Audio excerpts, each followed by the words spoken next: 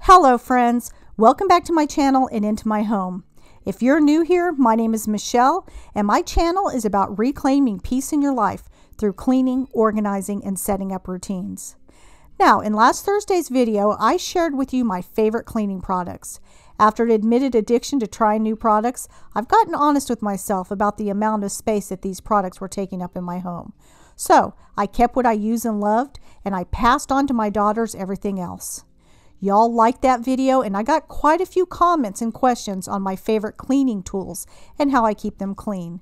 So this video is all about my favorite cleaning tools and how I clean and care for them.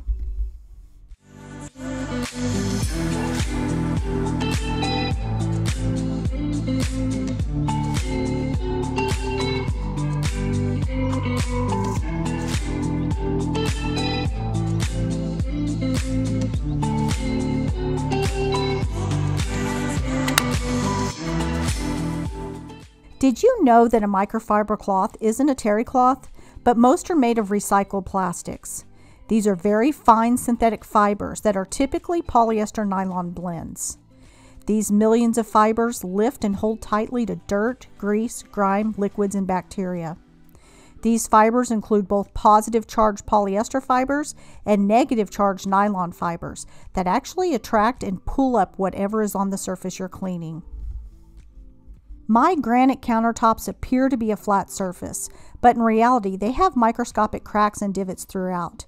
Food, grease, and bacteria settle into these fine cracks, making them a breeding ground for bacteria.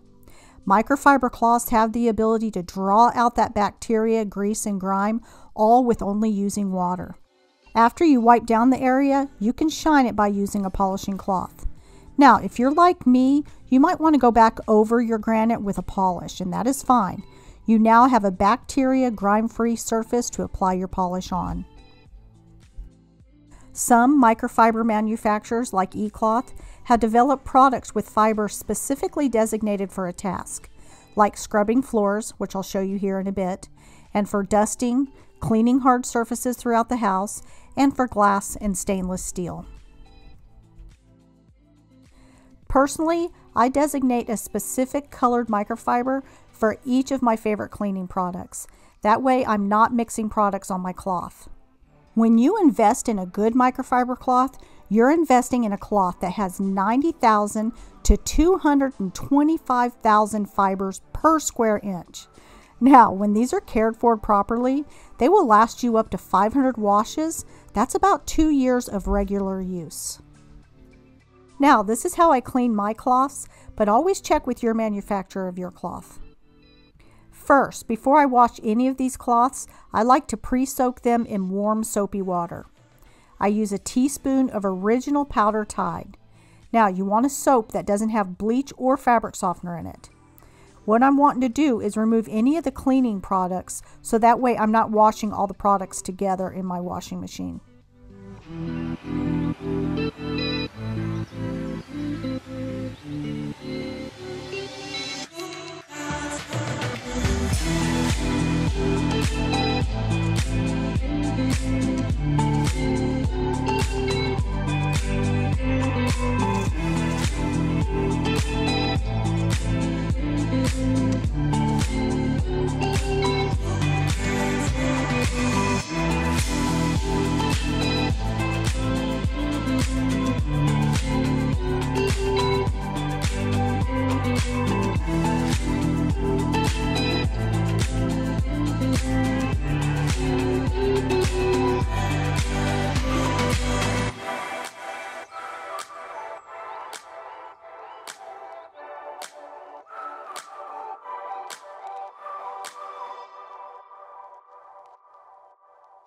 Alright, so now I'm going to go take them into my washing machine.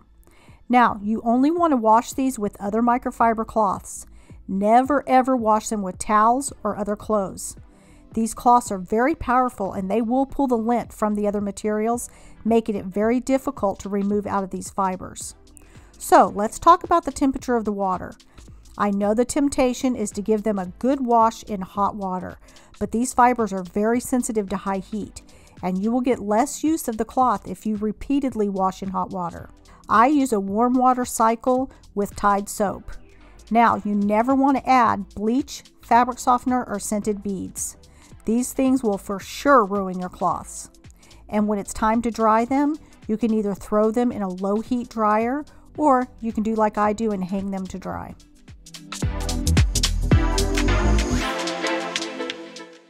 Okay, so I'm going to totally go against my caution of hot water, but on occasion I will do a quick boil of very dirty cloths. Now you can tell when they're very dirty because they have a coating of product on them, especially these ones that I use to clean the stovetop.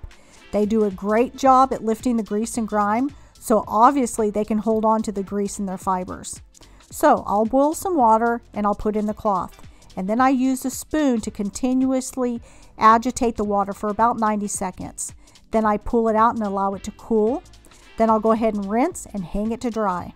Now I only have to do this every few months or so.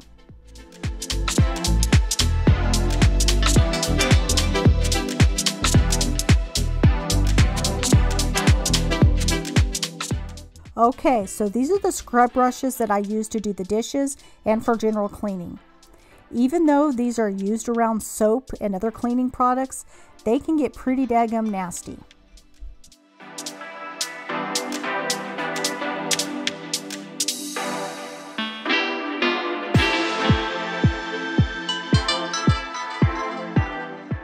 So the way that I like to clean these types of brushes, and by the way, you can also do this with your broom, but I like to add some Dawn soap into very hot water, and then I allow the brushes to sit in the water for a few minutes to help loosen the particles. Then I use the brushes to clean each other. Once they are clean, I'll rinse them and I'll lay them out to dry. Now I know that others like to use the dishwasher, but I found that the high heat from the dishwasher isn't good for these types of bristles. And I also clean my bathroom brushes the same way. However, those are cleaned in the bathroom and they never get mixed with these.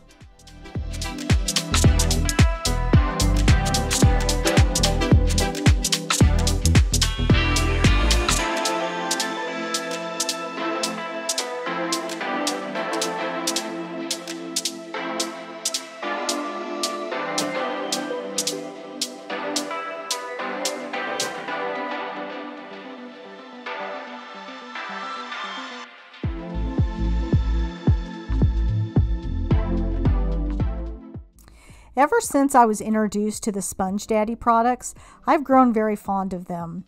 The way that I clean this cute little face is I stick it in the dishwasher. Now, I don't use a heat dry cycle on my dishwasher, so I'm not worried that the sponge is going to melt. Now, I also like to use regular sponges. However, it doesn't do any good to put these in the dishwasher to clean them. So I don't invest in very expensive sponges, so that way I can replace them more often. A quick soap and rinse is good enough for these.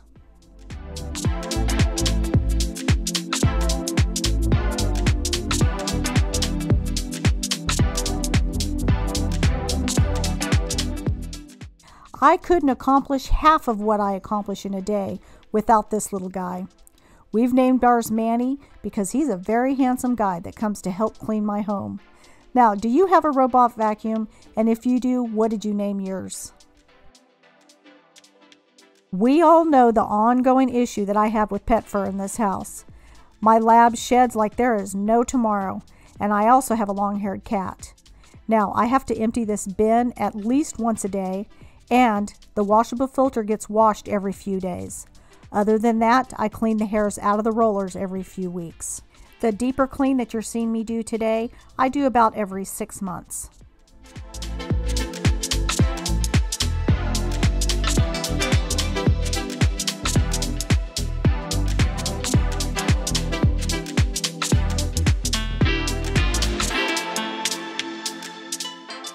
I like to use a couple of brushes to clean my Roomba. I use a soft bristle brush to brush away any hair and dirt, and in a minute you'll see me using a stiffer brush to get the areas that requires more.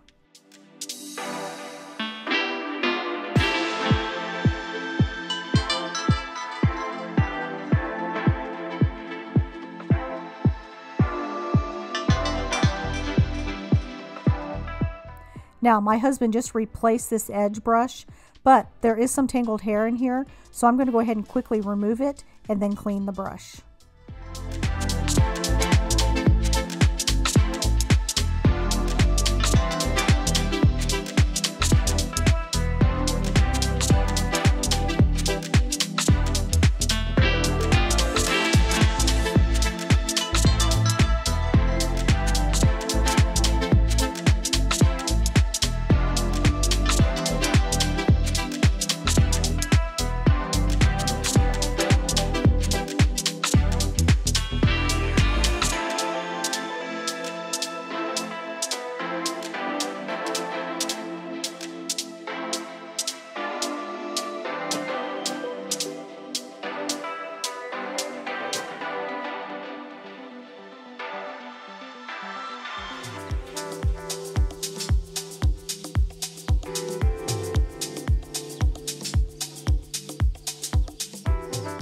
And here's the reason why I need that stiffer brush. Back here in the back roller is where all the dog fur gathers. My dog's fur is coarse and can quickly pierce through anything. So I'm going to go ahead and use this butter knife and dislodge most of this. Now I could unscrew off all the covers and get inside, but I'm worried about either losing a screw or dislodging a wire. So I prefer just to do it this way.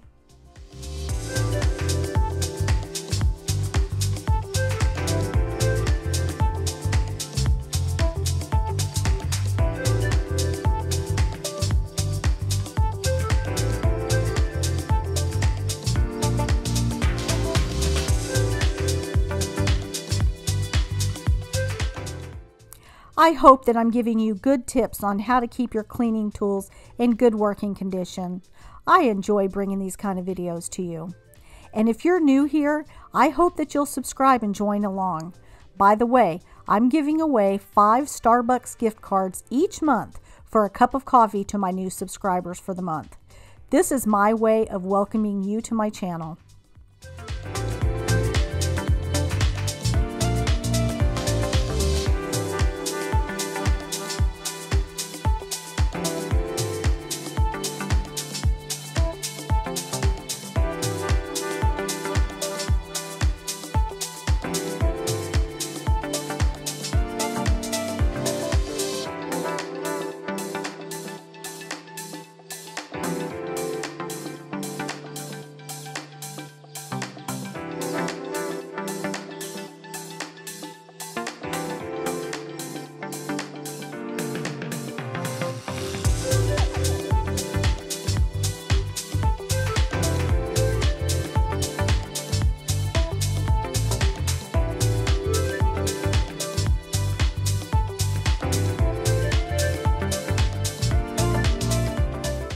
So now I'm just taking a damp microfiber cloth and I'm just wiping everything off.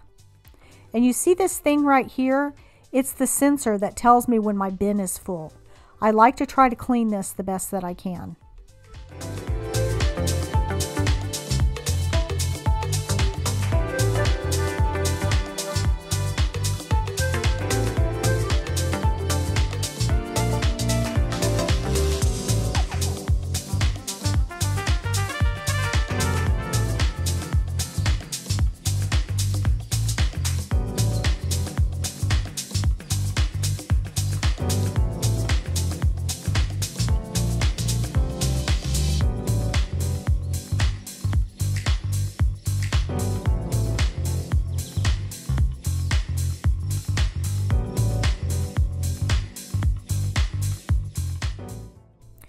Underneath this chair in the dining room is where I keep the base of the Roomba.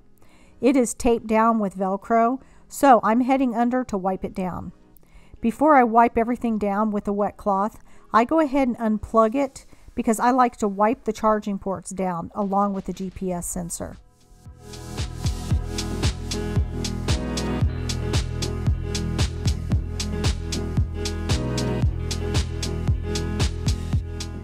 Okay, I'm going to go ahead and continue cleaning out the dustbin, and then I'll wipe it down with the microfiber cloth.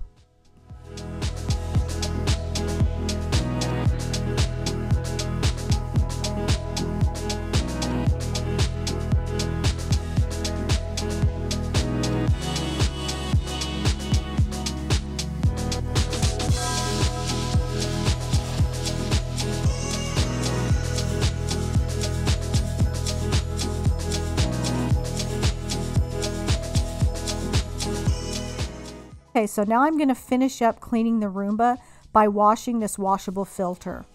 Now I do this every couple of days, and I also have 2 of these, so that way I can rotate them out, giving the washed one time to dry.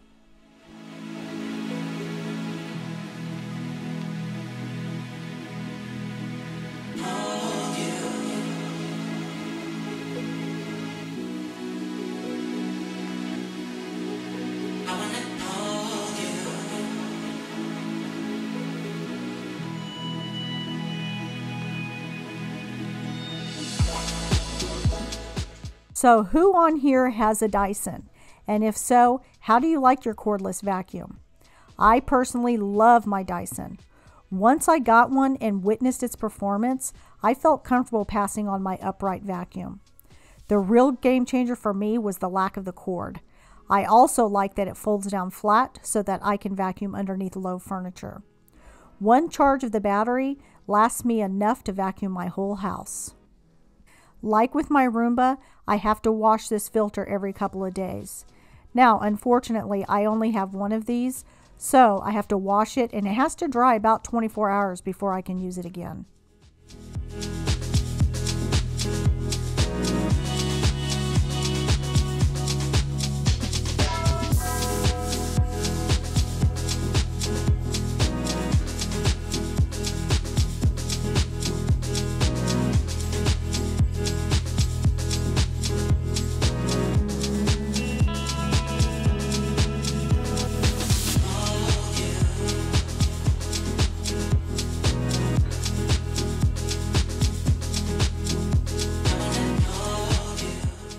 Once you figure out how to remove the dustbin, it can quickly be taken off and rinsed out.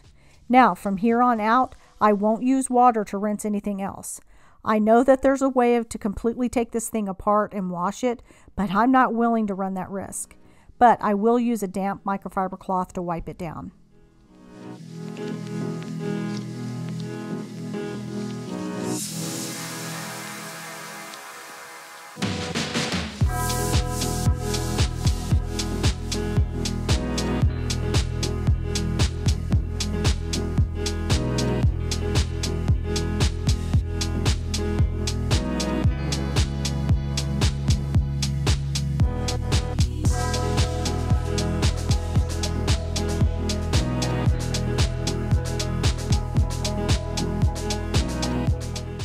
Pointing out this little hole, you want to get in there and get that cleaned out every now and then because it does get clogged.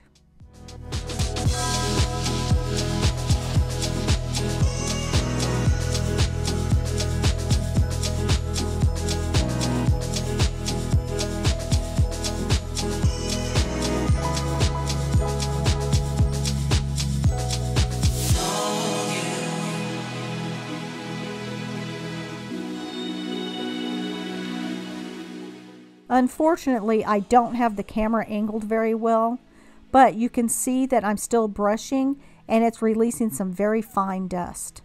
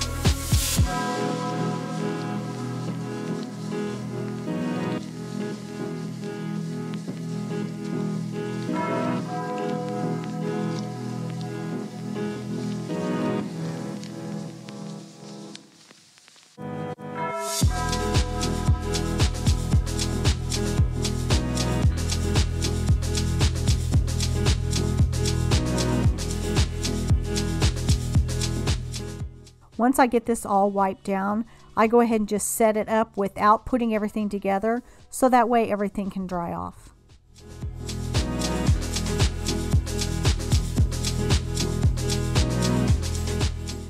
Alright, so now I'm going to go ahead and take out this beater bar, and I'm going to cut out all the hair and the threads that get wrapped around it. Now, I'm still very careful of what I'm going to be getting wet. I was told that anything that's purple on this vacuum can get wet, as in you can put it underneath water, and everything else should not get wet. However, I'm still very careful at what I get wet because I don't know if these are stainless steel screws that are in here, and if they get wet, are they going to rust? So I typically just use my microfiber cloth to wipe everything down.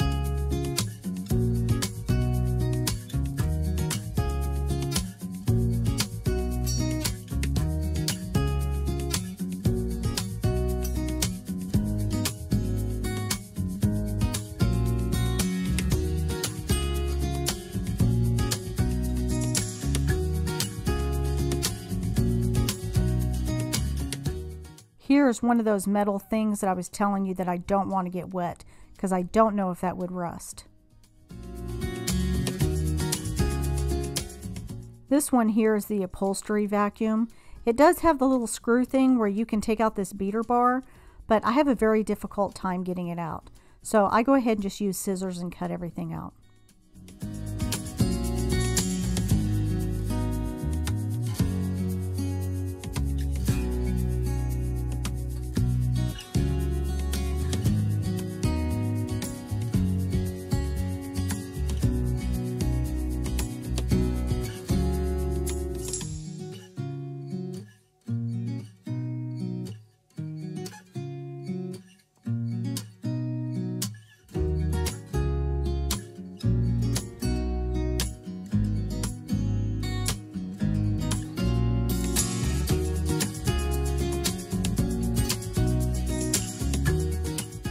And with all these bristle attachments, I just go ahead and remove the fur and the dust the best that I can.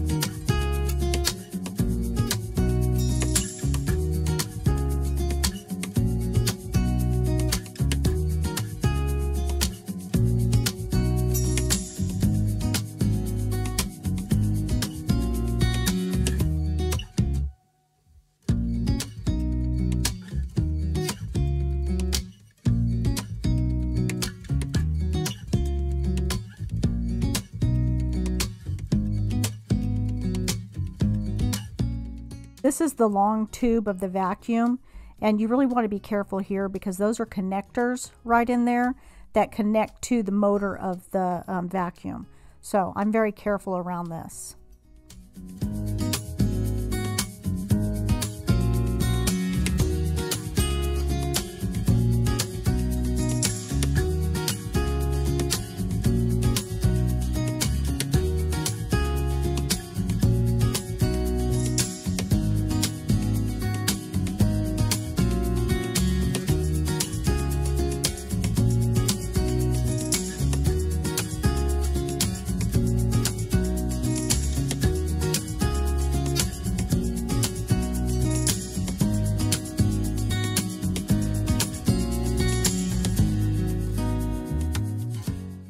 Okay, now I just leave everything here to dry. And like I said, it usually takes a full 24 hours for that filter to dry. This CEDAR spin mop has gained recent popularity because of its ability to give a deep clean of the traditional string mop without the mess of having to wring out that string mop. And the spinner assists in controlling the amount of water that you're using on your floor.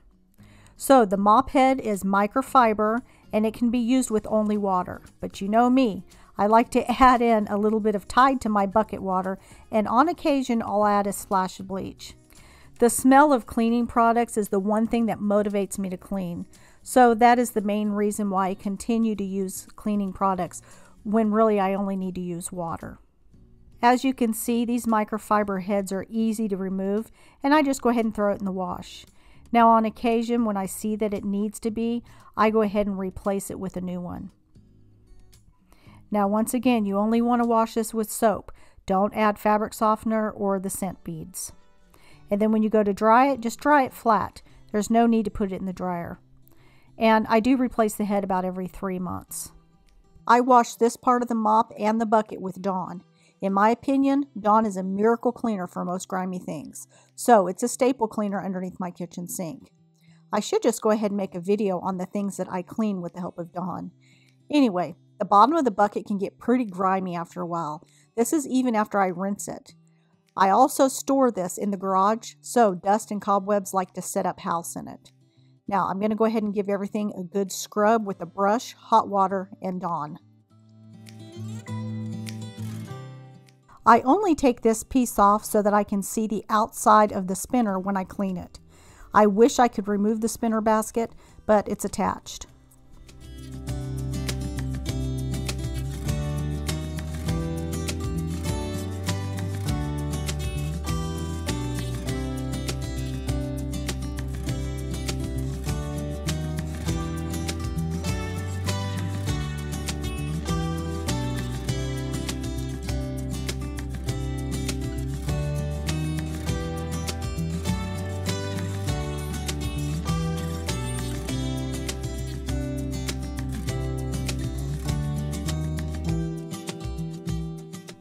I'm not showing it in this video, but I'm actually allowing that Dawn Power Wash to sit for a few minutes. That way it gives it time to work its miracle. Oftentimes we forget that in order for a cleaner to work, it needs its dwell time. When we rush that process, we're basically only using the cleaner for its scent, because not enough time is given for the product to work the way that it was formulated.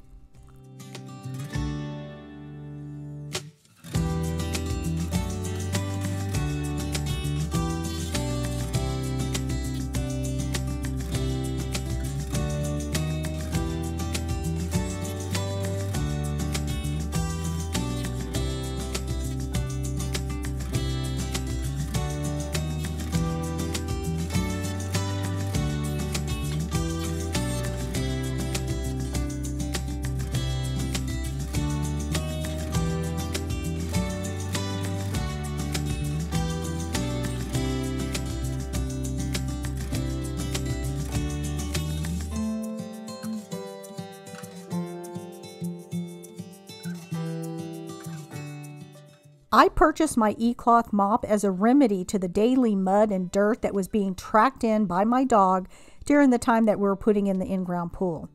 It has some real power at picking up the dirt and not smearing it all around the floor as I mop. All you have to do is just add water, wring it out, and it will strip grease, grime, dirt, and over 99% of bacteria from all types of hardwood floor, like wood, tile, laminate. It cleans and it protects your investment just by using water. There's no need to add additional cleaners. However, I carry around a spray bottle with a mixture of powder, Tide, and water, just so that I can pre-treat the areas that I want to clean up quickly, and because I like that smell that it leaves behind. I also have 2 separate cloths. One I use for all over my home, and the other one is designated only for the bathrooms.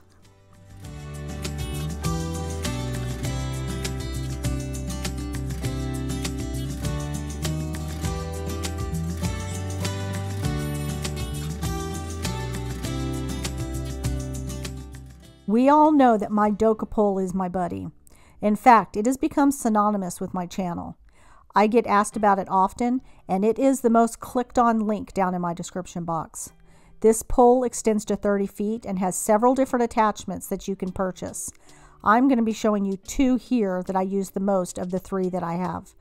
But they have attachments for everything from picking fruit to putting in light bulbs to washing your car and so much more. This is the one that I use outside to get the cobwebs from underneath the eaves. I just rinse it off underneath the hose when I'm done. And this one is the workhorse. It's bendable so I can get it into shapes to clean my 10-foot high curtain rods. And I also bend it so that I can clean my tall ceiling fans. Whatever you need it for, you can use it. Anyways, I just remove the microfiber sleeve and throw it into the wash. But please remember, don't use fabric softener or bleach on it. And this is my newest cleaning gadget that I cannot live without. This is the heavy-duty carpet rake. Now, when buying one of these, be sure that you're looking for one that can withstand heavy-duty use. I would look for one that has these metal attachments, both at the rake and at the pole. I just finger tighten the nuts every so often, and I give the rake a good wash underneath the faucet.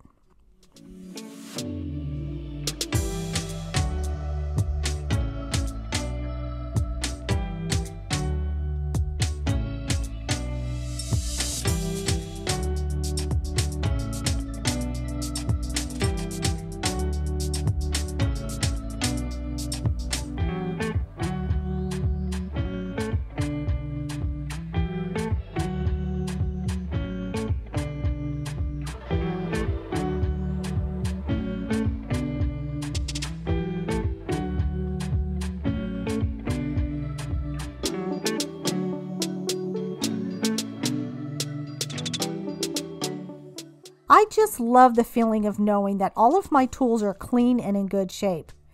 I say it all the time, the products that we buy nowadays, they're not made to last like they once were. So maintaining them is super important to prolong your investment. I hope that you've enjoyed this video. If you have, would you please give it a thumbs up and consider subscribing if you haven't already. I'm leaving you with my favorite cleaning products video that is part 1 to this video. And I'll post a playlist to my cleaning routines video. They will give you everything that you need to know to start a good cleaning routine in your home. I look forward to seeing you in Sunday's video, where I'm going to be doing a Sunday reset of the home. I'll see you then. Stay blessed, my friends.